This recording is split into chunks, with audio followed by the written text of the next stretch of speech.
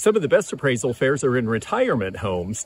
We get to see the things that people loved and cherished so much that they have kept them for their entire lifetime. Let's go hear some of their stories and see the great things that people brought to this appraisal fair. So have a seat, show me what you have and tell me a little about how you got it. I'm more interested in information. My father-in-law was born in 1880, and he taught school. He was from West Virginia. And the story goes, this is a bell that he used, but the story goes that it started its life on a riverboat. Now, there's no markings that I could see, but I was wondering if you could just tell me something about this, perhaps. We certainly can. Now, it is entirely possible that this was used on a riverboat, but we usually call these school bells. Do any of you remember being rung to school with these? Oh, yes, I did. Yes. And they have a wonderful ring, and they are supposed to peal very loudly like that. And that is why you might have heard a riverboat captain. I was on a riverboat recently in Ohio, between Ohio and West Virginia, and they actually used an old bell just like that. So I believe they were used in both cases. Now, if it had some sort of a mark that was able to tell us that it was on the such and such, the USS whatever, well, then it would be double collectible because it would be a nautical collectible as well as collectible for a bell. Since we don't have that, we have to just value it based on what it is. But old school bells actually sell pretty well now. And the last one I had that size, I think, went for $75. Really? Well, I wasn't interested in the value so much as history. Yeah. And the possibility that it really could have started on a riverboat. It absolutely could have. We probably can't prove it unless there's a picture of someone using it somewhere. Right. Yes. But it absolutely, I've seen them used in many contexts other than schools, but we officially refer to them as school bells. And I would say the date is somewhere around 1890, 1900 approximately. Yeah. Thank you. Oh, you're welcome. Wonderful. So you'd like to do the print first or the picture first? The picture first. Okay. Tell me a little about this and how you got it, and have you ever had it looked at before? I've never had it looked at. My husband brought it to our marriage. It belonged to his mother. He didn't particularly care for it. I loved it. And at one time, we used it in our home. And when I came here, like some of you, I had much too many things to be using and displaying. So I took it down to the garage sale. And I have a very good friend here who knows about antiques and paintings and so on. And she pulled it out of the sale, put a higher price on it, and contacted a couple of her friends, and they said, take it to somebody and see if it might be a print. Very good. Or an original.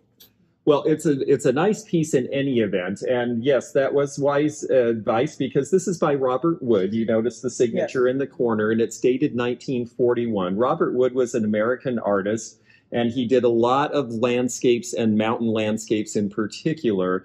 He was a contemporary of Thompson, who did the famous print of painting that became a print of Lake Louise in Canada and such things. And Robert Wood was considered every bit as good an artist. Now, this piece, I believe, is a print, but what I'd like to do very quickly is, so I'm going to take my jeweler's loupe really quickly, and what we're looking for is dot patterns. And when we look really closely, it does indeed have dot patterns. If you think of the old newspaper newsprint, that wasn't as high quality, so sometimes you could actually see the little dots that made up the picture. Well, that's how you can tell a print. This one is a print, but the fact that it's a print does not mean that it doesn't have value. It's still a nice large piece. The condition's very good. You kept it well, and it's not faded. And those are all important attributes. So I would say as a print that the value of this in the right place, which would probably be, honestly, like there's an antique mall in Missoula that sells a lot of Robert Wood, for example, because they're in the mountains and it looks like that here. And they would probably price this somewhere in the $135 to $150 range as a print. Okay. If it was an original, well, you know, then we might be looking at 5 figures because Robert Wood is a very well-known artist. So I wish it was an original for you, but as a print, it's very, very nice. Thank you. Surely. Okay, very good. Well, newspapers are something we come across. Oh, and these are interesting. Okay. Yeah, those are 19. So this is the Second World War. This is December 8th, 1941. War declared. And this is the St. Louis newspaper. You're welcome to have a seat if you like. And it looks to me like there are a few. How did you get these? I just came across it with some stuff I had stashed away.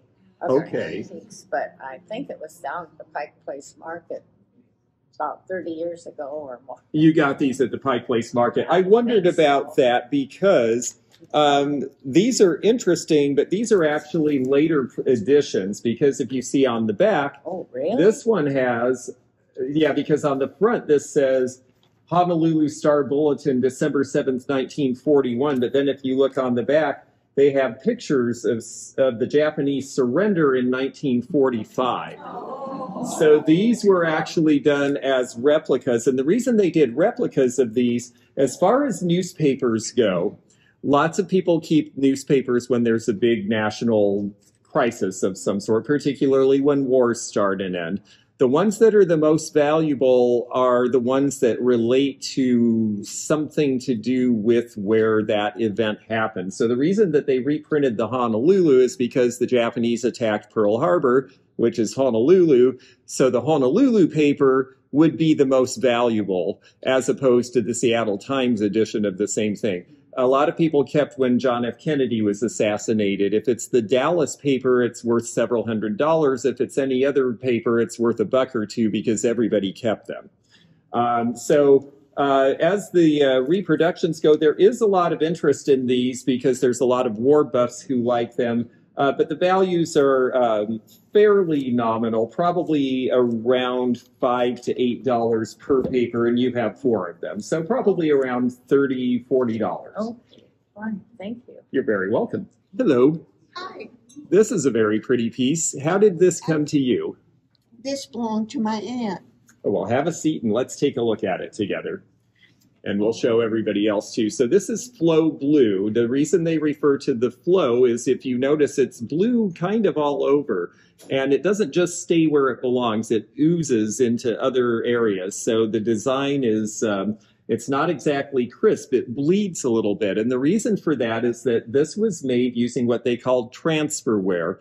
Around the 1790s, they figured out in England how to use, they originally used the old tea wrappers, which is why there's so many Asian patterns. The old tea wrappers that the Chinese would send tea in, they would use those and they would make decals that they could put, and then they would put a glaze on top, and that creates your pattern. It was a lot faster than hand painting everything. And they especially, that's where the blue willow pattern that's very famous came from. The reason that it flows is because when they first started doing this, it was a new technology, and sometimes the heat of the glaze would be a little too much and it would actually melt the decal, and that's why it would run. The English hate this stuff. They consider this factory seconds, and right from the beginning, what they did is they would fill barrels with the stuff that flowed, and they would send it all to the United States and dump it. And our people loved it. So to this day, all of the Flow Blue collectors are in the United States, and the English think it's trash. It's very interesting, even though the Flow Blue is often more valuable now than the quote-unquote factory perfect that stayed in England. This one has a nice mark on the bottom that says La Belle China, and it's got the fleur-de-lis here. And so this is going to date probably to about 1880 to 1890. And I would say by the shape that that is also true. This would have been a footed console bowl or a fruit bowl to put in the middle of a table. It's a very pretty piece. What's great about it is all of this seems to be in really good condition. I don't feel or see any chips or cracks or repairs. Now, the heyday for collecting Flow Blue was really probably 20 or 25 years ago. The younger generations haven't picked it up yet, so the prices have been pretty flat. But I still think that you would probably expect in a retail antique store to see a price in the $145 to $195 range on this piece.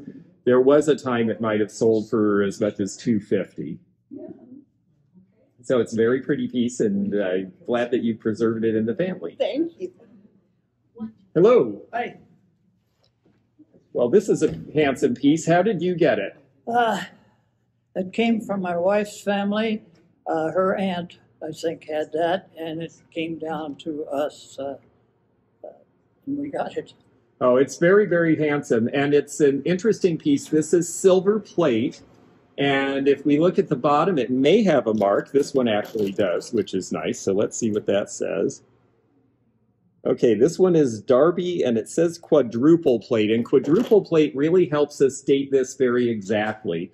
When they first started doing silver plate, they didn't know how long to leave it in the electric bath to get it to adhere to the base metal.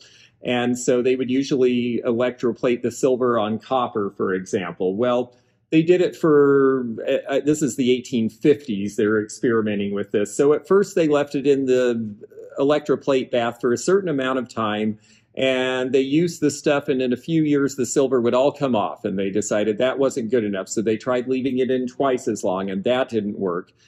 Finally, they came up with triple plate, which is they left it in 3 times as long. It did a little better, but after 5 or 10 years, it would start to wear out again. So they finally said, well, we're going to leave it in 4 times as long. And that is quadruple plate. And it worked, and it adhered, and they could guarantee it would stay on for 20 or 25 years. And so that became the standard. And that's why you see quadruple plate, and that happens around 1890. So this piece should be in the 1890s. We also can see, you see there's a lot of interesting work around here, little portraits, little scenes here of a windmill and a bridge and a house in the country. And that's part of what we call the aesthetic period. That starts in about the mid-1870s in the United States, where they like to do little scenes on designs within a scene. The cut back into the silver gives it this brightness. I personally hate polishing, and if it were mine, I would leave it alone because I think the tarnish is nice and even, and it actually makes the design come out better. That's just personal taste. Now, silver plate, again, is one of those areas that currently is not on the hot list because a lot of younger people don't like to polish, which is part of the reason I say if it looks attractive the way it is to you, just don't polish it.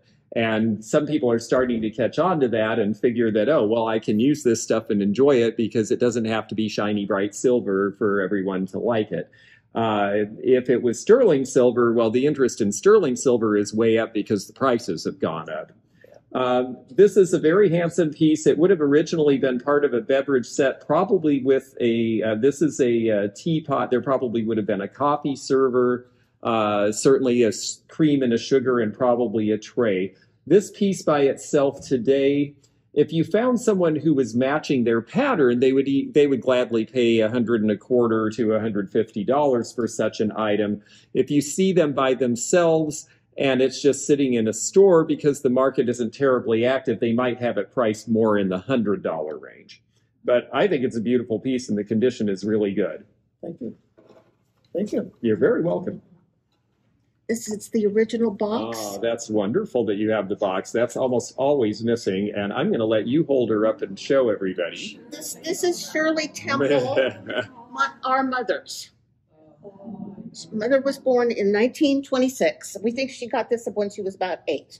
Yes, that would be about exactly the time. If you see on the edge of the box here, it says it is a genuine Shirley Temple doll. These were done by the Ideal Company, and boy, did that really help the Ideal Company. They were really struggling in the Depression, and then they got the license for these, and they loved it so much that they actually came out with new versions in the 1970s as well as the 1950s. So every generation, as her movies would be exposed to a new generation, they'd come out with a new doll, and you have the original. Yeah. And the original is the most valuable by a long shot. And what's great is she's in perfect condition. She has everything, or at least she looks pretty perfect. Her elastic bands are a little worn. loose, yes. Yeah. And that's typical. They can be restrung. And this is the original dress. It's the original dress, and that's very important. Having the original clothes and shoes with a doll really can make a big difference in price. At the peak of popularity, this doll sold for over $500. Today, it's more in the 350 to 395 range, and that's only because Shirley Temple isn't with us anymore, and younger generations don't have the same connection. I keep telling people, and this is advice for any of you. If you have a set of china and the kids aren't interested in it, take it out and have a tea party with your granddaughter. If you have a nice old doll like this, yes, maybe they have to treat it really, really gently, or, you can touch her hair real softly, and you have to teach them how to do it, but engage them with it. A whole lot of people, this happened in my family. My father had passed on, and we had a set of china, and none of us kids wanted it. We all wanted the everyday dishes, and when my mom said, well, why don't you want my china? We all said, well, it was stuck in the china cabinet, and you told us never to touch it. And when it came out at Christmas and Thanksgiving, we had to sit at the little kids' table, and you'd yell at us if we scratched it or dropped a fork on it, so we don't like it. And she said, oh, I didn't realize I did that. I would have liked you to have liked this. So let your kids like your stuff. Don't just keep it stored away and say, no, don't touch, because then it's nothing to do with them. So that's my best advice. But she's great, and it's really neat to see her in such good condition. Thank you. This is something that belonged to my sister who passed away about 3 years ago. And for some time, she was in the educational field, and she traveled to Alaska to help the teachers teach the children up there. And these are some pieces that came to us after she passed away. Oh, these look pretty interesting, yes.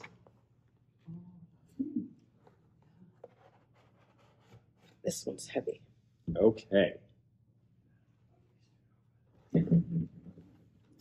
All right, well, there's two sort of different things here, so I'm going to show you one and then the other. This one is a carved polar bear done in some sort of a granitic stone. This would have been done by one of the Inuit natives. I always am careful not to call them Eskimos, because there actually are no Eskimos in Alaska. They live in Canada, different group. And it's great because when you go to the state capitol in Juneau, they have an igloo right on the opening of the door. There are no igloos in Alaska either.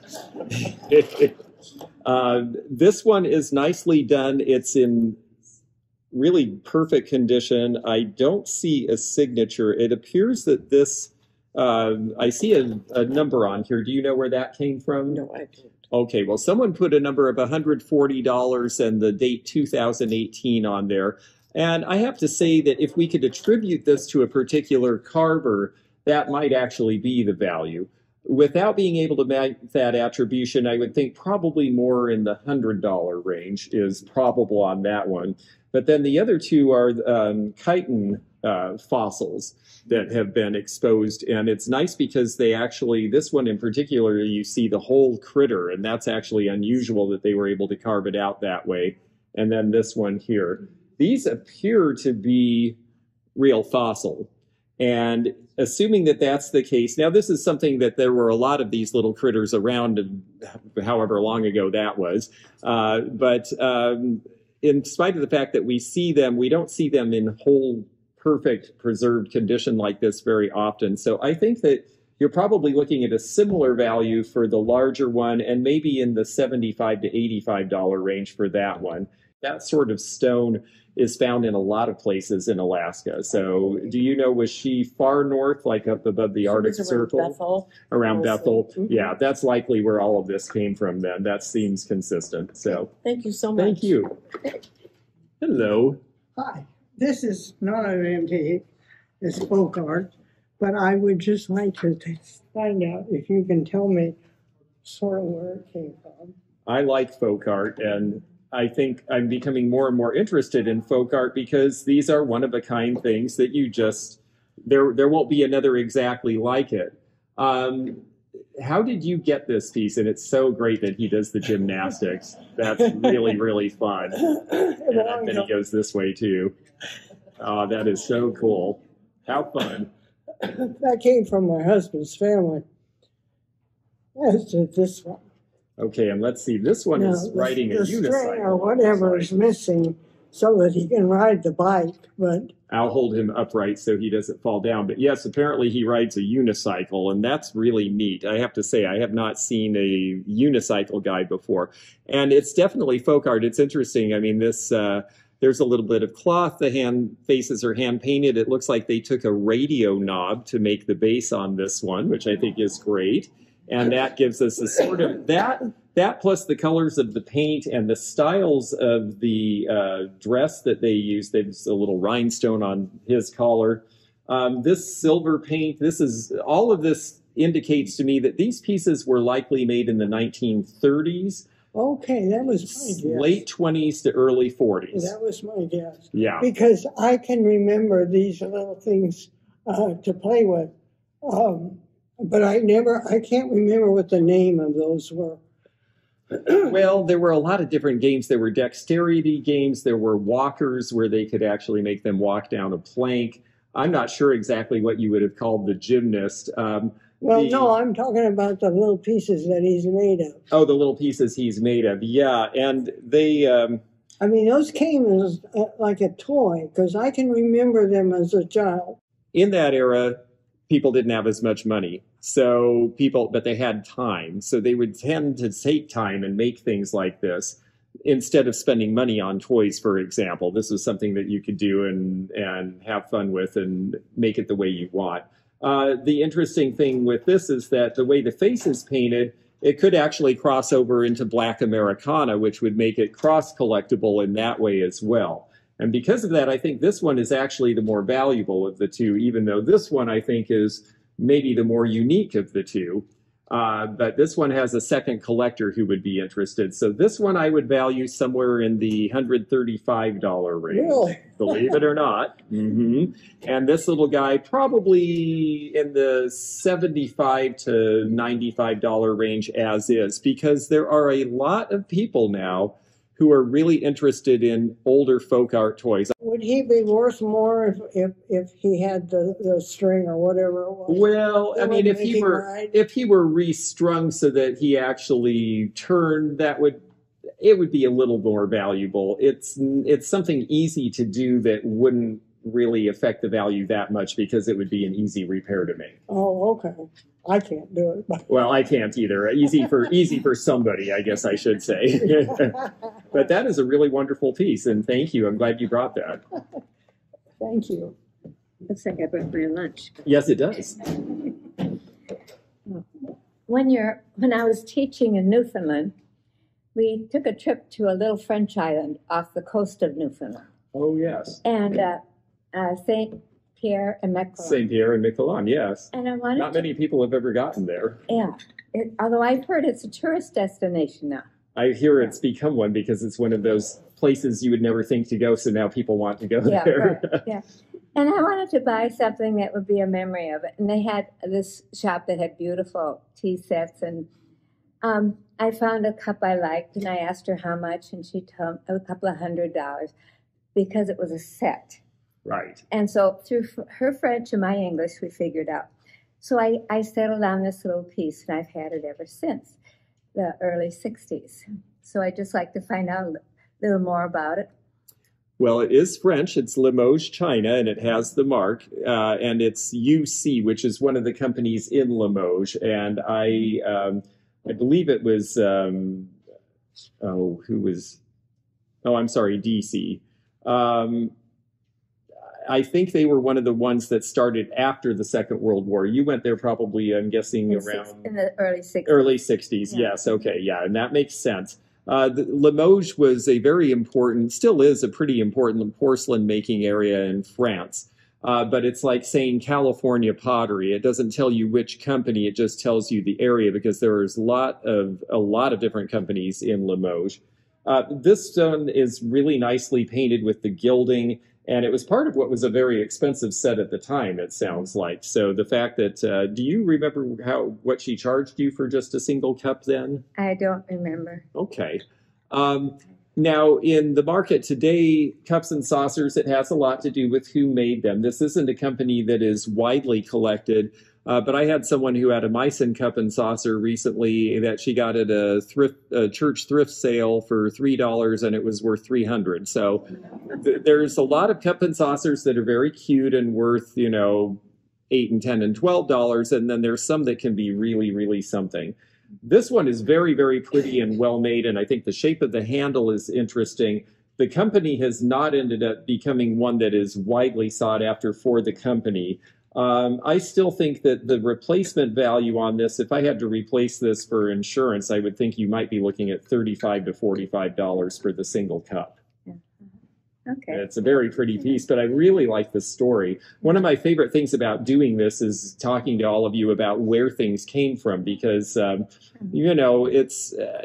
it's a thing until it is part of somebody's life, and then it suddenly has more meaning, and that's what I think is so interesting about all this. And what an interesting life you had to live in Newfoundland, get to go to places like that. I taught there for a year, Did so I you? was at an Air Force base. Oh, for a year. Oh, very good. But I do drink tea out of it once in a while, so. I think that's great. Not I tell very much, people, but- make sure you put in warm before you put in really hot, and then go ahead and use your stuff and enjoy it, because that's what it's for.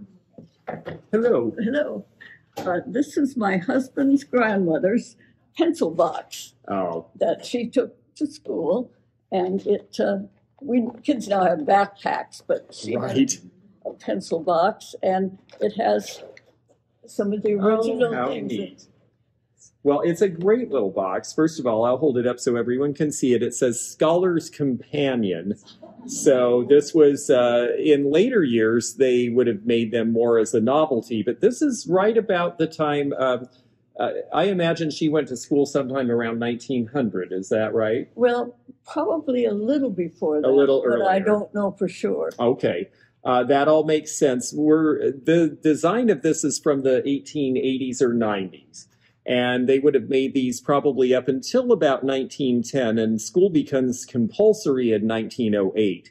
And so the focus at that point is on being scholarly. So the Scholar's Companion is what you would see. Now, later years, like in the 1930s, you see pencil boxes, and they largely have cartoon characters or ships or trains or something else, because by this time, kids aren't thinking of, I want to be scholarly, they're thinking of other fun stuff. But in the late 1800s, there was a real emphasis on educate your children. We need universal education. We need people to understand things. So being scholarly was important. What's amazing is what great condition she kept this in. The handle is still there and it works perfectly. There's not a lot of runs. You can tell it's old because it's not as it's the different color. It hasn't had oxygen on the inside, so the color is a little different. This would have been the original color in the brown before it went a little darker. And then all of the little accessories are just fun to have because it connects to this person. And they've got a little ruler and little pencils and a little comb and various things that you would have used. And I just think it's really sweet. There are people who collect pencil boxes. There's people who collect all sorts of school things, but pencil boxes are definitely We'll never leave our family. a specific one, and I don't blame you. I wouldn't let it leave the family either. I think you're probably looking at a value around $35 to $40 in an antique store for that. Okay, thank you. And it's so funny to talk about values with things like this because, of course, the value for sentiment and family is a real value. It just doesn't have a dollar value. So sentimental Well, as I value say, counts. that will always stay in the family. Yes. Oh, very nice. Well, this is interesting for a few reasons. Have a seat and tell me how you ended up with these. Well, my grandmother was the first Caucasian, other than Indians, born in Nebraska. Oh. Her parents came from outside. Oh, how She was interesting. born in a hut. Oh, yes. And Oh, yes. A lot of people in Nebraska lived in sod houses, and that's how you survived the winter there. her history is in one of the museums there. Oh, how interesting. But this is what I was really good. Where it was no handle. Right. Yes, let's show these side by side. So there are two different pieces. These are both English. Now, this is not flow blue because the transfer is very solid. This one is because the transfer runs. This one was done by Johnson Brothers, and it says England. So that means in 1891, we started making other countries put the country of origin on things. And we were mainly mad at the English at that point because they kept dumping stuff on our market to try to put our businesses out of business. So we wanted everything to say where it came from so that we would, consumers would be able to tell. So this one is going to be 1890s. It's a very cute piece. It's a nice leaf pattern. It's probably worth about $12 to $15 today. But this piece, as you see, it does flow. It's actually in much worse condition. It has a crack. It's been re-glued here. It's got a chip or two. It's got some hairline cracks in the saucer, but it's also very deep and dark blue because this is flow blue that really flowed. The way we can date it is by just exactly what you said, that this is handleless. And that means that this came with them to Nebraska, because by the time Nebraska was settled, coffee cups mainly had handles. Good ship planter is what he told me that it came from. What's that now? The planter ship. It's entirely possible because these did come over by ship. And the thing is that until the 1850s approximately, when you had coffee, you poured it in here, and then you would pour it into the saucer, and you would drink it out of the saucer. You did not drink out of the cup. And that was to let the heat dissipate. So you would keep it in here to keep it warm, then pour it, then drink. And it wasn't until sometime maybe in the 1850s or 60s that somebody said, you know, you're burning your hands every time you do that. Why don't we put a handle on that thing and you just drink out of that? And also people started to coffee clatch a little more, and they'd have time to let things cool down as opposed to being in a hurry. So the handleless piece is going to date back sometime around 1840. So it's significantly older than the other. If it were in perfect condition, the value would be around $60, $70. Because it's fairly heavily damaged, we're probably looking at about half of that price in terms of value. But as far as being interesting, I think they're as interesting as can be. I just put one out for sale in my mall space the other day in similar condition to yours, and I think I priced it at $35. Well, I have two daughters that are fighting over it right now. Oh, gosh. Well, yeah, sort of coming up with another one. Maybe they could, maybe they should get together at holidays and they can trade custody once a year. I've already gone through them. I think, that's my Linda. Well, very good. Thank you. Thank you.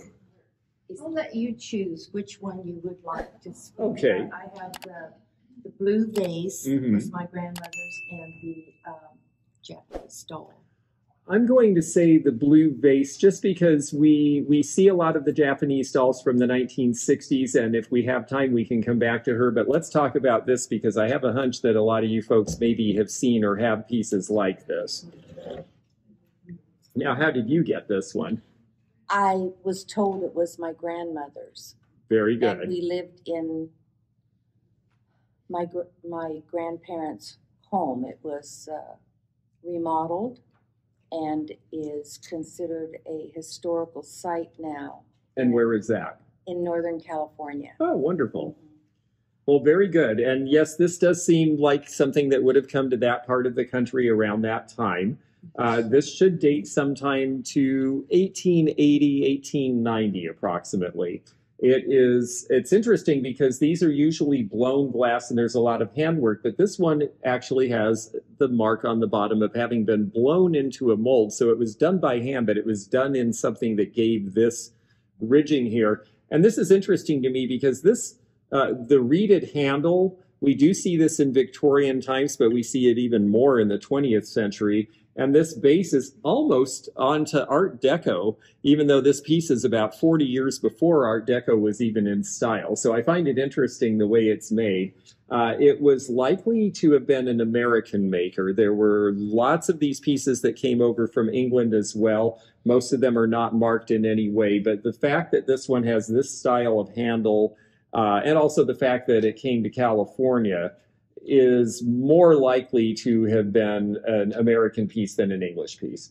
The enameling is, you notice it's raised, you feel texture here. They use enamel, which like a glass with paint, enamel paint in suspension, and they do all the little dots. And that way, when they fire it again, so they make the piece, they apply the handle, they let it cool down some, then they apply these little dots, then they fire the piece again and reheat it so that this stays on. And then the final step is the gold, which is painted on. So the gold tends to wear away first. So there's a lot of work that went into these. The value on this now, in the 1980s when I started in the business, these were selling really well because cobalt was a very popular color then in 1980s decorating. And it's funny to think, but actually antiques and vintage stuff, now that I've been around it for 30 years, I noticed that what people collect actually does comport with current decorating trends. So if Martha Stewart says, I like jadeite glass, all of a sudden people are collecting jadeite glass. And we saw that happen. So I think that we've been away from these deep jewel tones for a while, and the prices have fallen. I believe that what we're starting to see with decorating is a lot of people are starting to paint walls gray instead of beige. And so with that, a lot of cool tones and jewel tones look better with gray. I think in the next 5 or 10 years, we're going to see the prices turn around on these because of that, and that cobalt is again going to be a very prized color. Right now, I would say your value is around $100. If things turn around like I'm thinking that they will, that might go back up to the $145 or $150 that I would have expected when I started in the business. Thanks. Now, the fact that it's associated with a historic home could give it more value if it were displayed in that historic home, but they would want you to donate it. A toy truck. Ah, yes, I saw that over there. Cast aluminum. Oh, that's great. And my mom gave it to me when I was in the first grade, 1947. Oh, that's fantastic. Let's take a look. Oh, it's really cool. And it's interesting that it's cast aluminum because that was a new idea after the war instead of the cast iron. Really heavy duty. My dad was a med student at the time, and if I was real careful, he allowed me to pile his text heavy, Gray's Anatomy and all these heavy books. And I'd pile them up this high, and then I'd carefully go around, with the load, of course. No, that's great. So it's a chunky, strong thing that's mechanically in excellent shape. It's in amazing condition. The paint, of course, is, well, paint gets worn because kids play with stuff. But actually, I think that's really beguiling about it. I noticed it says West and KFI on the side. And my name on the front. And your name on the front. That's great. Gary, yep. My mother found a little package of decals of letters, little gold letters, in a cereal box, cold cereal. And so I was in the first grade, couldn't spell much of anything, but she helped me say, well, why don't we take your name, and then let's just see what letters are left over. KFI was a big station, a radio station in Los Angeles. Ah, perfect. And so she made all these, and then she helped me put them on, and they're not on real straight, so I think some of them I put on. But I played with this for years, and then it was just too choice to ever sell or think of selling or giving away. I'm so glad you it just went to my, when a guy gets something with wheels on it in the first grade, it tends to stick. Oh, yes. I remember getting toys like this early on, and this was so interesting to me, and I just love this stuff, and I still love these. I think this one's just great. It's interesting because the cast aluminum made me think, well, it's not going to be one of our usual, most of them were made out of sheet steel by Tonka or Buddy L, or made of cast iron by companies like Keystone. So I thought, well, let's see who was doing cast aluminum. And it says on the bottom, Pattern Service, LA, California. This is an example of the war is over. There's a baby boom. Oh my goodness, everyone's having kids. We really ought to make something, this is probably a company that did industrial patterns. or that sort of thing in cast aluminum. And well, gee, it'd be easy for us to make toys. That'd be fun. Why not? So they went into the toy business for a brief period of time because there was such a buyer's market, just like there was a buyer's market for real cars after the Second World War because people hadn't been able to get them for a while. I think it's really neat. You do not see very many of these made by Pattern Service at all, and you don't see a whole ton of cast aluminum toys in general. They're just not out there that much. I think the value on this is a tough one because, you know, as an appraiser, I usually want to say things like, well, if the paint was perfect and you didn't put decals on it and all this stuff, but that's what makes this charming and interesting. So, you know, I think the way it is just exactly the way it should be. I would say in the condition it's in, very good overall, probably in the 150 to 175 range is where I would expect it to start, and it might sell for as much as 200 or 300 if the right person saw it. Yeah. It's just really cool. You know, in World War II, the aircraft industry decided they learned to make casting aluminum alloys that were as strong as mild steel. Yes. So in the 30s, that wasn't the case. If you cast something up like this of aluminum in the 30s, it wouldn't be nearly as strong. Yeah, it couldn't have lasted. And so this thing it's as strong as if it was made of steel, but it's lightweight aluminum. It's really neat. It's very cool. Thank you for bringing it. Oh, yes, I saw this in your hands when I came in. And, you did? Yes, and how did you come to get this, and what do you know about it? Well, what I know is that it was a wedding gift for my grandparents, and they were married in February of 1906. There's no mark on the bottom. I think the pattern is called Cosmos. It is.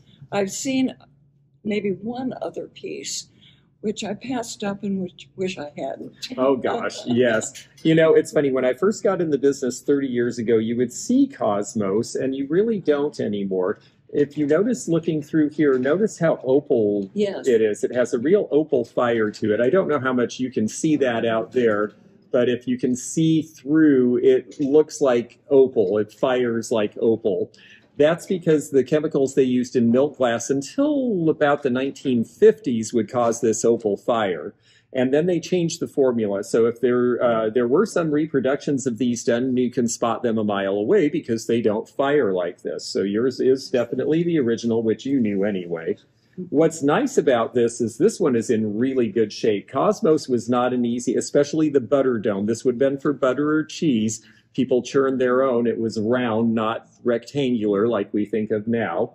And so this would have been for that purpose. Now, the Cosmos pattern, one problem with it is, of course, understandably, the bottom is pretty thick and heavy, but they wanted to make it inexpensive enough to ship. So the top is pretty thin. And around this edge, you almost always see chips or nicks because it's very sharp and it wasn't polished and it'd be easy to chip it when you used it. This one is in perfect condition. The paint is still all on it as well. This is cold painted. It might have been fired at a very low temperature, but a lot of these colors were just painted on afterwards, which meant that if somebody put this in a dishwasher, they could easily take the paint off. Thankfully, they must have really prized this. I always think of it this way. Either they really loved it and took great care of it, or they were afraid to use it and never used it, or they didn't like it and it ended up in the back of the cupboard. But for whatever reason, this didn't get worn to death. Hello. This was my father's camera, and I think he used it during the war. Let's see what you have here. Oh, okay, this is a pretty good one. I can tell already, even without knowing which company made it, because... Are you going to come out? I hope so. There we go. Yeah, leather shrinks a little bit. It's working just fine. So this is a Rolleiflex camera. And you said that you thought he got this before the Second World War? I think he used it during the war. He used it during the war. And yes, that makes sense. I believe he got it in the 1930s because this would have been state-of-the-art. This Rolleiflex was a German company, and a lot of the German companies started to be known in the 1930s for making really good camera lenses. So there started to be interest, and they came up with the idea of the twin lens. And the idea behind this was that you could take a picture and you could even double print it as a three-dimensional image, but also you got more light through. You were able to look through the top, and you were able to see, if we press a button here, this should open. If it doesn't, I won't force it. It may be a little with age, but this will flip open so that you can see the scene and focus. It's even got its original leather strap, so it has the things that it should. And camera collectors, what we saw happen was when digital cameras came out, everyone stopped collecting cameras and the market plummeted, and we all waited to see where it would end up. Well, now there's a new generation who didn't grow up with film cameras, who are, because they're artists or because they've heard from older people, oh, it was fun to have control over the developing or this. There is a new generation getting interested in these to use. There is also a generation that likes to just put them on a shelf and look at them because they think they're interesting looking. So there is a market for these, and the twin lens are definitely doing better than the later cameras with the single lens. And so you have a pretty good model here. I sold one without the case, very similar to this, last year for $165. And I would say that yours with the case is probably worth closer to maybe $185 or even maybe as much as $200 for this model in the right hands. Now the only question is, can we get it back in the case? It hasn't been out for a long time, and the cases do sometimes shrink with age. So let me see if we just, there we go. We got it, and we'll be gentle with this. Judy Mike. But this is a great little camera, and it's terrific that you saved it. And I'm sure it would still take great pictures if you ever cared to. There's actually a photography store called Blazers in Seattle, and they still film for any obsolete camera ever made, including back to the big, huge plate cameras from the Victorian era. So you can actually use these still. Okay, thank you. Thank you. Thank you. Hi there. Hello. Well, this looks like something that I enjoy. Oh, sure. Well, you can come when you're ready. Very nice. Yes. And how did you get this one? Well, I tell you, we grew up, as I've told some of these folks who grew up in West Virginia on the main line of the Chesapeake and Ohio Railroad. So just a second. Where we caught, yes. Thank you. And this is American Flyer. Lionel's the one you usually hear about. But we were partial American Flyer. It's a little smaller, but we always thought the detail was better. And the other thing, it ran on 2 rails instead of 3. So that was kind of the big debate back then when I grew up. Yep. This was my brother's, and then he passed it along to me.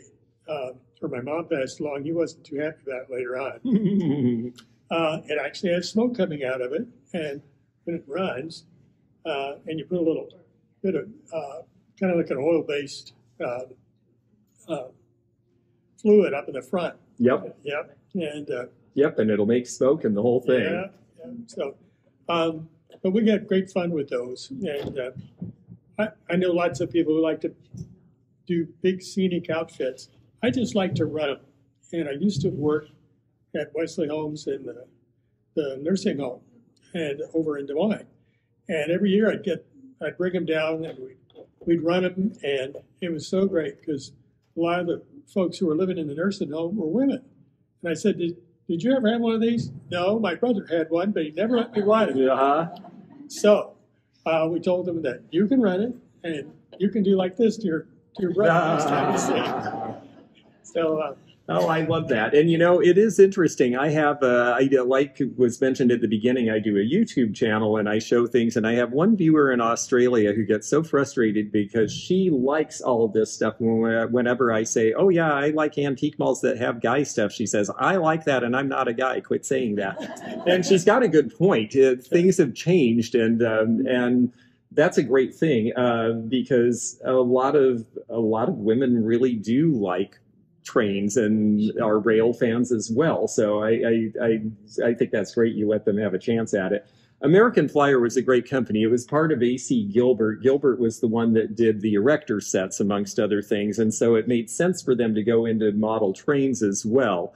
And they were a little advanced over Lionel at the time because they only needed a 2-rail system, and they had some nice features. The detail was a little bit better. And Lionel eventually copied them and co-opted a lot of that because they realized that for the people who were serious railroaders, the American Flyer was taking away some of that market. So they tend to be more realistic. This one is what they call a 242, I believe, which is the wheel configuration. So it's the old steam engine with the coal tender, and it's for the Reading lines out of Pennsylvania. And I guess they got up into where you were, around where you were living. Yeah, I grew up in West Virginia. Yeah, So. yeah, they had lines in there at that point. We didn't have a television. We just watched the trains going by. Oh, yeah. Yeah, I love it. I lived in Centralia for a long time because it's such a big antique town, and it's a railroad town, and I just loved it there because of that, and I just loved the sound of it all. It's a neat piece. There are definitely a lot of collectors for these. The values are pretty good. Obviously, it runs from what you just described, and I would say that you might be looking at probably around $125 for this one these days. They used to go a little higher. There's still a lot of people interested in railroad stuff, but it's not as popular with young people. They're not getting train sets and things as much. So now they're mainly exposed to it at Christmas time when they come out and somebody sets them up. And so but I also know some young rail fans too. So I think that there's always going to be interest in railroad related. And I just think it's a neat piece, and I like your story. Thank you. Thank you. Let me help you get it back in there safely. Okay. And, no. There we go. Thank you so much. Thank you. This picture is from my father-in-law. And I think there are a lot of father-in-laws here today. Yes. This was painted by Myra Sager Helm. She was the daughter of Elizabeth Sager Helm, who was one of the survivors of the Whitman Massacre. Oh, how interesting. I thought the name seemed familiar, but I couldn't quite place it. We have 2 of these paintings. This particular one was painted in 1909 for Tom's dad. And Tom's dad picked the roses, and he was 7 years old. Oh, how neat. And fit that. But she is... so he picked them, and she arranged them, and then did the still life. Oh, what a nice memory. But what I did, and I made the mistake, and I don't know if it's right or wrong, but when we got them, it was in probably the 80s. And the houses always had fireplaces and wood stoves. So this was just coated in smoke. Absolutely. So we had it cleaned, but I liked the other look. So I was really disappointed when they cleaned it because it didn't look like the original. I understand. So, you did the right thing for the painting. It is better to have them cleaned. And this is definitely something we run into a lot with old paintings and things. A lot of houses were wood-fired or coal-fired, and things did get a patina, and they did get dark. And it's really a question then of personal taste. Do I like it the way it looks, or is it so dark that you really don't see the image?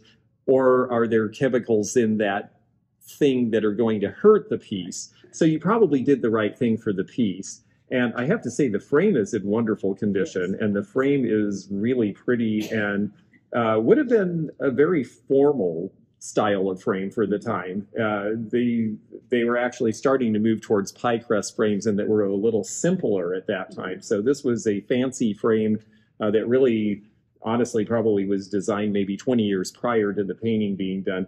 But I think it's so fascinating that it's got this connection and that you know why it was painted and for whom. Those are all the kind of things that they call provenance that really matter in terms of keeping the ultimate story with the piece. So I hope all that's written down. It looks like you've got things pretty journaled. And right, and this is the picture of her. Let's see, she was born in 69. And this was, I can't remember what year this was, but I don't know if you can see it. But she's riding a horse, and she has this wonderful long dress, but she was in Hood River, Oregon, and she was visiting. And so she was taking the horse to go out in the valley to look at the fruit. Yes. So, but how she's an neat. interesting lady. Oh, I bet she was. And, you know, the thing is that there's a value and then there's another value. There's the value for us sitting here seeing it if it's sitting in a home and we're looking at it as a piece of art and it's on the wall and we don't know these other pieces of information. Well, then I'm probably figuring it's a nice original, well done painting, but not by somebody that we know as a famous artist, and we're probably valuing it around $100 or $120. The big question with this is, where is it the most valuable? And to be honest, it's probably the most valuable in the family with the story, or in a museum from the town she's from with the rest of her story, because then all of a sudden there's a context to it and it makes it a lot more interesting. The problem is short of having it in that place, it's hard to give it that higher value. But I would think that for insurance purposes, at that point, you might value it more at $300 to $400. So my recommendation, since it's staying in the family, is if you have an insurance binder where they say you have to specify things over a certain age, if they're a certain age or over a certain value, then that would be the value I would give it for that.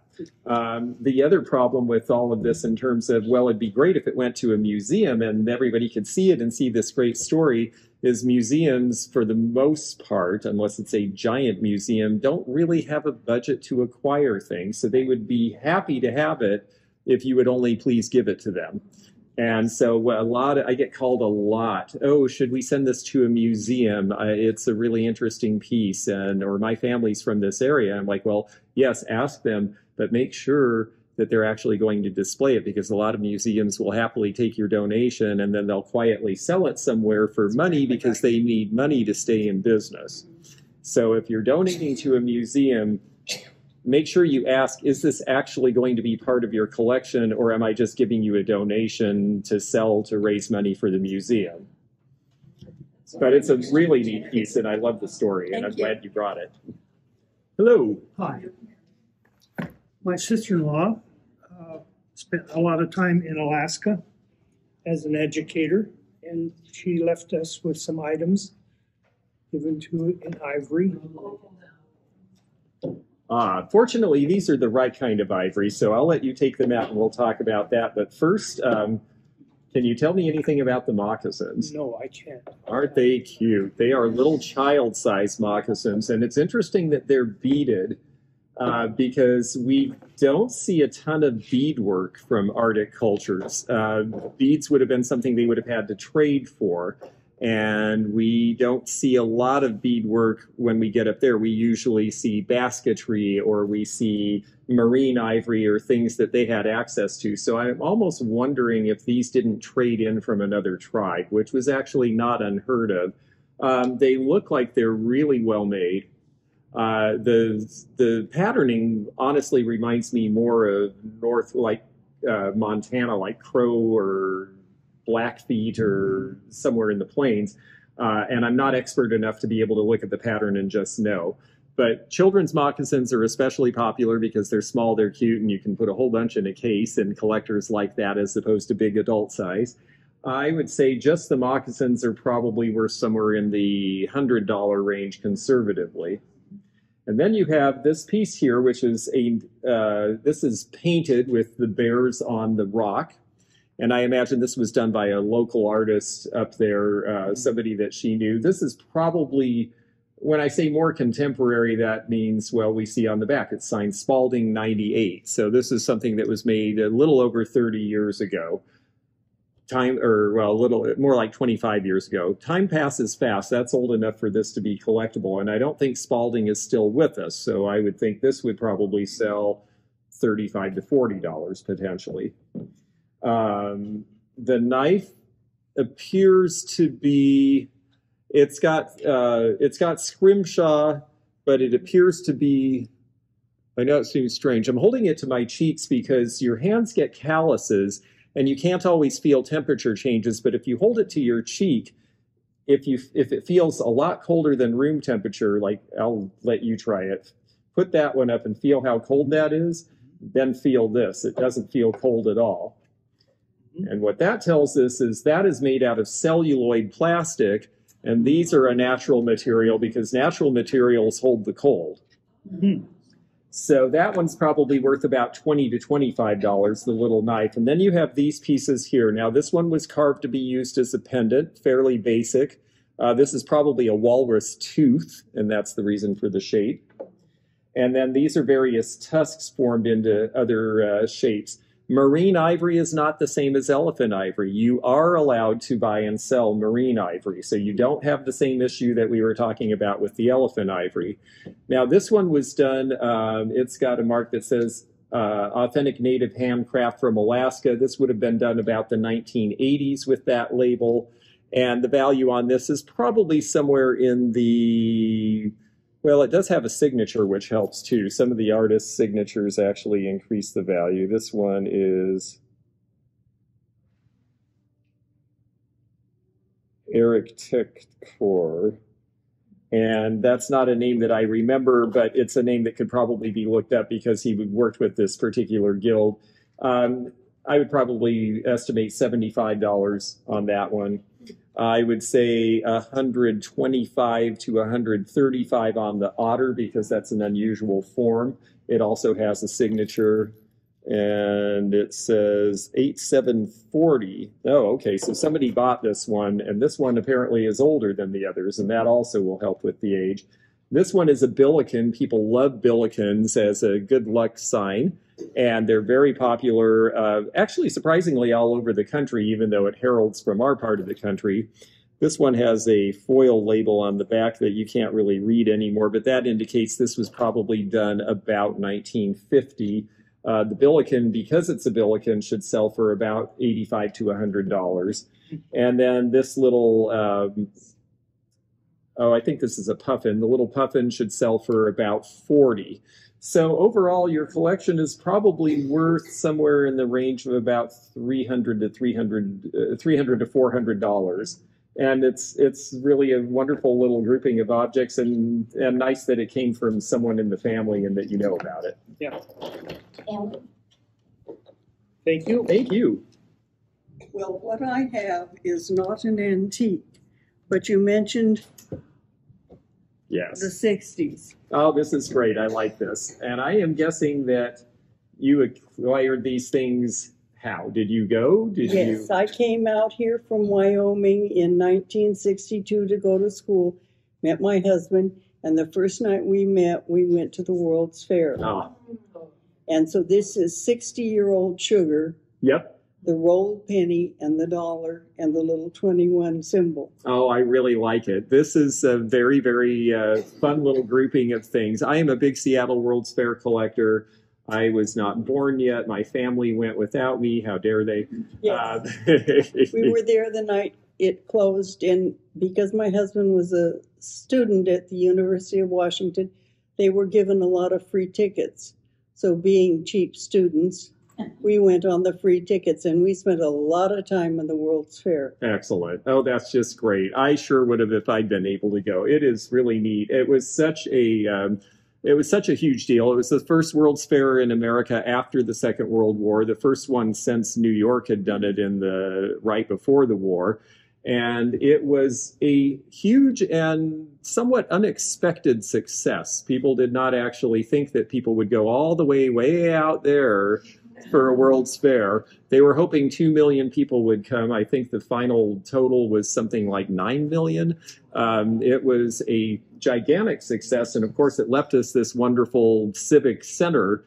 And that was another thing that was unusual with World's Fairs. Most World's Fairs were built to be temporary, like the 1909 World's Fair, which was at the University of Washington campus.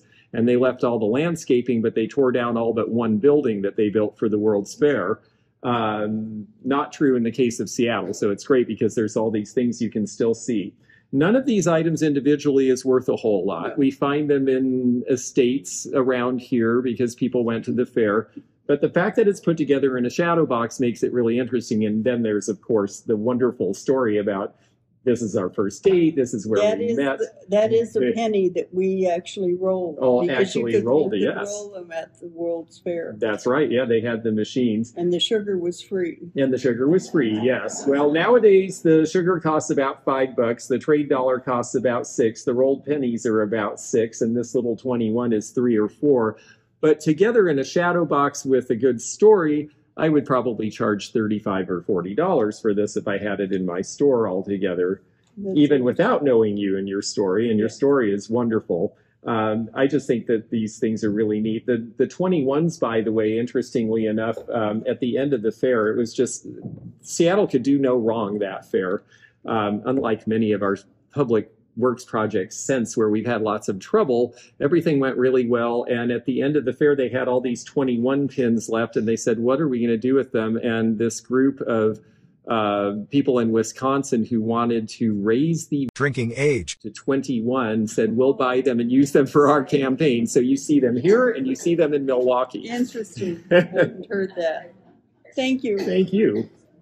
Well, I sell through antique malls because I travel quite a bit. So I sell in Centralia at Tower Avenue Antiques, and I sell in Snohomish at Star Center, and I sell at a place called Epic Antique in Seattle. And I also have some spaces in Florida because I go there and do shows in the winter. How did you get this group? My brother-in-law and sister-in-law bought an old farmhouse, and this cookie jar was out in the garage, and she asked me if I wanted it, and I said yes. Oh, and that's that was in great. 1958. 1958. Oh, that's great. Well, this cookie jar was probably about 15 years old when you got it, and on the bottom you'll notice it says patented Puss in Boots, USA. This was by a company called Shawnee Pottery, and they opened in 1938 in Zanesville, Ohio. I had to think of the city. Zanesville was the big pottery center then. They took over another company's production and started up their own thing. And they loved doing whimsy, and they liked doing lots of things that were whimsical and fun. They knew that a lot of their market were families with kids, and so they tended to do a lot of things. They did a pig cookie jar. They did the Puss in Boots. There's a little creamer that they did as well, and then the salt and pepper shakers. These became discovered by collectors about 35 years ago. And they went from, oh, cute things that maybe we had out in the garage and forgot about, to everybody really loves this stuff and started collecting. At the peak of the market, this would have sold for over $125. Now it's probably in about an $85 to $100 range because yours is in really good condition, which matters a lot. And the shaker's probably around 15 to 20.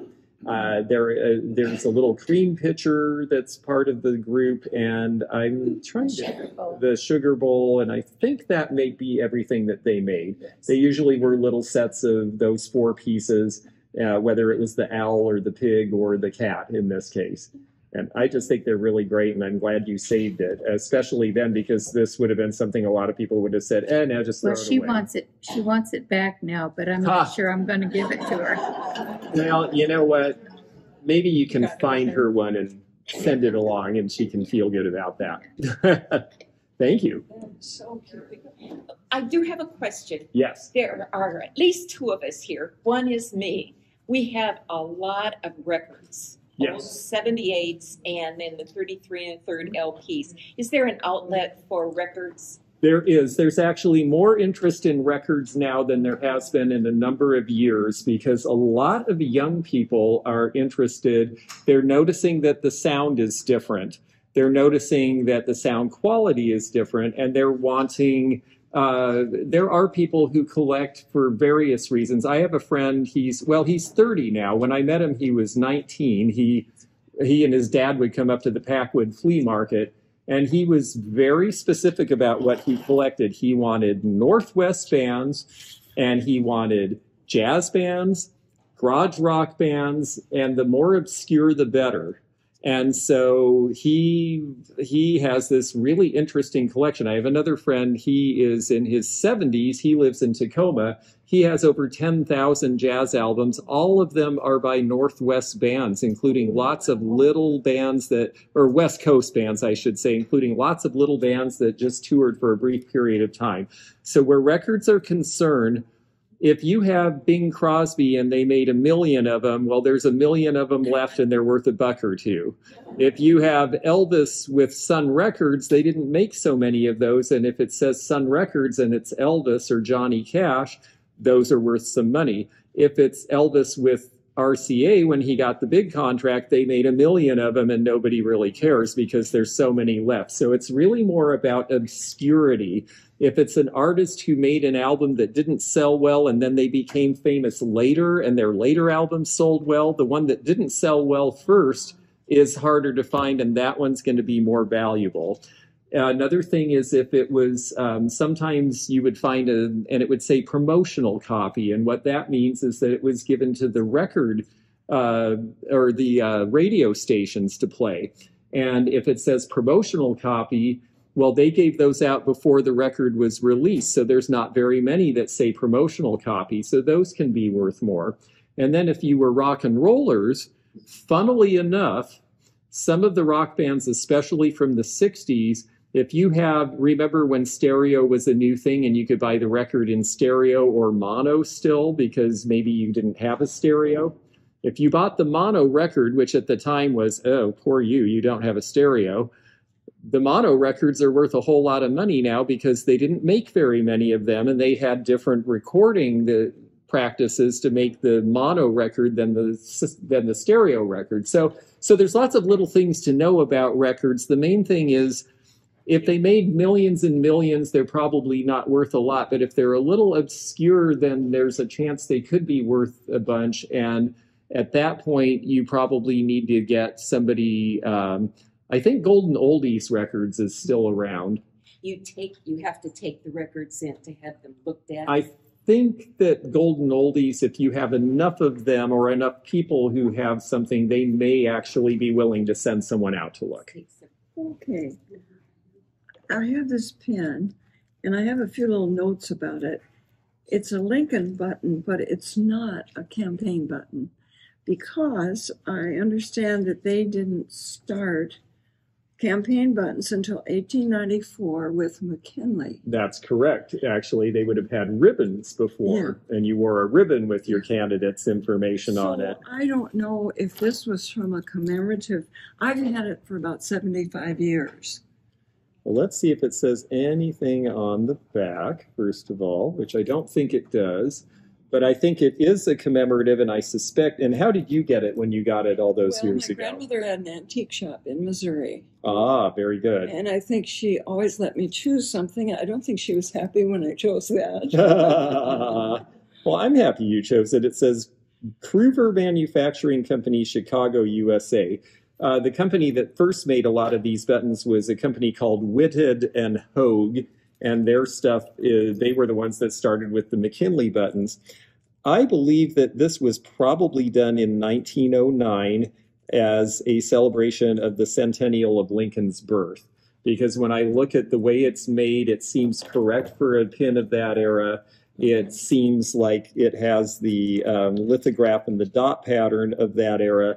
And that would make sense for why we're seeing a button, even though they didn't do buttons when he was campaigning. Right. So I believe it's a centenary of his birth, and they have a little bit of value. They sell for about $10 or $15. Okay. Now there are some pins from that era that are very, very valuable. The one that's probably the most valuable is one with Teddy Roosevelt and Booker T. Washington when he invited Booker T. Washington to come to the White House, which was on one button. And they're on one button together, and that button is worth $5,000 to $10,000 because Teddy Roosevelt caused a real firestorm by inviting a black man to the White House, and a lot of people were really furious with him, and he said, "Well, our party set them free, and I'm going to listen to him about what he has to say." And they had a wonderful meeting, and a few pins were made, very few, and they are extremely valuable. Okay, thank you. Look at this then. We come from a scouting family, and we've been following Norman Rockwell for ages because of its involvement with scouting. Yes. And we purchased this and have it. And I was just wondering, has the value increased since Rockwell's demise? Well, unfortunately, Rockwell is one of those examples where the increase was so great when he passed. There was so much interest and the market really ran up that now we're so far away from them that the market has actually come back down some. But you do have the certificate of authenticity. This was a Franklin Gallery piece. And, you know, it's funny, a lot of the Franklin Mint and the Franklin Gallery pieces, a lot of them actually have held their value much better than we thought that they would. When they first were making some of these, we thought, well, gosh, it's kind of instant collectible, and will this really have staying power? And the answer has been yes, because they made really good quality items. I sold a piece, not this piece, but a similar piece yesterday for $95, and that's about what it sold for when it was new. And I was happy to see that it had maintained that. Do you remember what you paid for this one when you got it? I'm thinking about $35. That's probably about right. And I would say that now the value's probably gone up a little bit from what you paid for it. I would say around $50 is the most likely price now. Because again, Norman Rockwell is not as sought after as he used to be, but the art is great. And at some point there's going to be appreciation in that Americana again.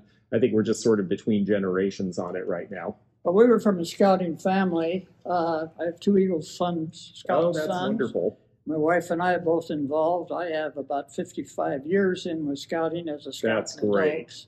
And that's we cool. just like Norman. I love scouting. I've got to tell you, I was a Boy Scout, and I was one of those that got to first class and then decided I didn't really want to work any harder. But the reason I stuck with it is because they taught me wilderness survival. They taught me to appreciate the outdoors, and I went on 350-mile hikes with the Scouts through the Olympics, including the one where you go off the trail and follow the press expedition. And it was one of the highlights of my life, I mean, to this day. So I have very fond memories of the Scouts.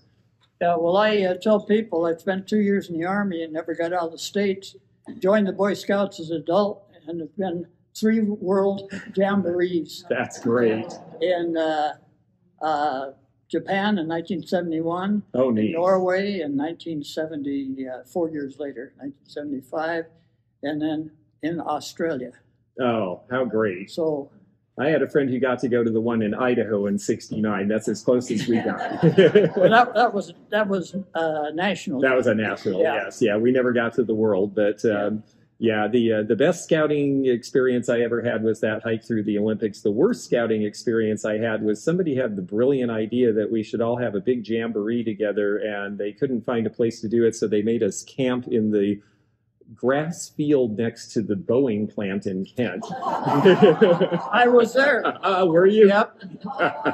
Yep. Ah, very nice. That had this. When it got unpacked, someone took off the label. Yes. Well, that is that appears to be the label of the gallery that had it, if I'm not mistaken, because it says right on the back, Camilletti and Company. Right. So, how did you go to Italy? No, I went to an estate sale. Ah, very good. That's a great thing with estate sales. Yes, you can travel the world without having to leave your neighborhood. It's great. Do you mind me asking what you paid for these at the estate sale? I paid $25 for the 2. $25 for the 2. Well, that's a wonderful price because they're really well made.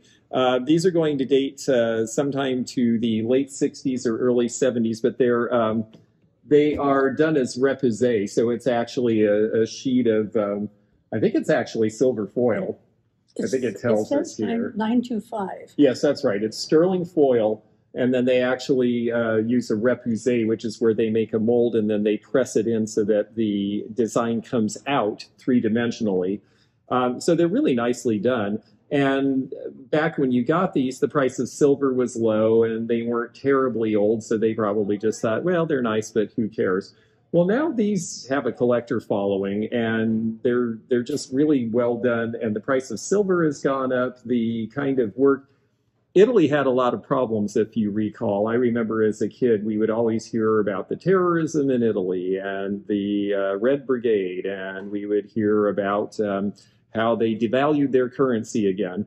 All of that upheaval meant that Italian goods were really cheap for Americans. And so a lot of nice things were brought over from Italy, a lot of beautiful glass that's now very collectible, a lot of these types of pictures, a lot of wood inlaid pieces, Sorrento furniture. I mean, just tons of good stuff came out of Italy in the late 60s and early 70s, and this would have been that time. I would say that you're probably looking now at somewhere around 100 a piece for them. Good return. Good return, yes, exactly. Although I enjoy.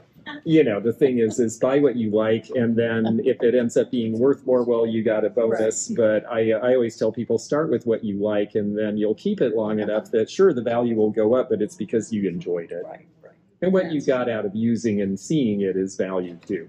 Right. Well, thank you so Thank much. you. I appreciate it. Yes. Oh, another really cool doll I see. Baby doll. No, not at all. This looks more like our fashion doll that we were talking about. My sister got the baby doll. And she's 10 years younger than I am. Uh-huh. Actually, more than that. But this is all original. I don't know if you want to yes. see what the body looks like. I would like to thank you, yes. Yeah. This body is made of kid skin, and it has some things going for it. First of all, it's jointed. That was more expensive at the time. So we have the arms that move. And the body is kid skin, but then all the parts that you see, of course, are china. These are the original shoes that looks like the original dress. And I'm looking to see if she has any mark on her back, because oftentimes right between the shoulders is where I understood she was Kessner. Yeah, I believe she's Kessner as well. I was just going to see if they had a mark that we could see, but I believe that attribution is correct. Kessner was another good doll maker of the time. There's certain things that make them a little more valuable. The fact that she has the eyes that open and close is good. The fact that she has an open mouth with teeth showing actually is an indication of a little higher value, because any of those things that were a little more complicated to do made them a little more expensive at the time, and so they were harder to get, so there's fewer of them. She's in great shape overall, and it seems like even the hair is original, if I'm looking at it right. Yeah, it looks like everything about it is the way it should be. And I think that her value in this good condition with the regular set of clothes, conservatively probably $200 to $225, and maybe for insurance purposes you might want to insure for about $350, because if you had to replace her, insurance companies, generally the insurance value is the highest because, number one, they know they're going to get some of it back with your deductible. But number two, the insurance company, they're not going to say, well, we want you to go to garage sales until you find one for $20. They want to close your case and be done with it. So they typically will pay more, figuring if you have to buy it in a hurry, it's going to cost you more. So for insurance purposes, I'd say $300. What? I understand that she's about 100 years old or so. Yes, that's right. Yeah. It was given to my mother when she was little. Actually, it's a little more than 100 years old. I'd say with that body, probably 120 years old at this point, probably right about 1900. Oh, it's funny because we had Shirley Temple earlier. We did have Shirley Temple earlier. And now we have one of these, and it's nice because it's real. And how did you get this one? A friend gave that to me many, many years ago. That's great. Well, you can tell that this one's a real one. First of all, it doesn't feel greasy like new glass. They did reproduce these in the 1980s. And so there are reproductions of these around, which unfortunately hurt the market for the old ones as well. But this one is definitely old.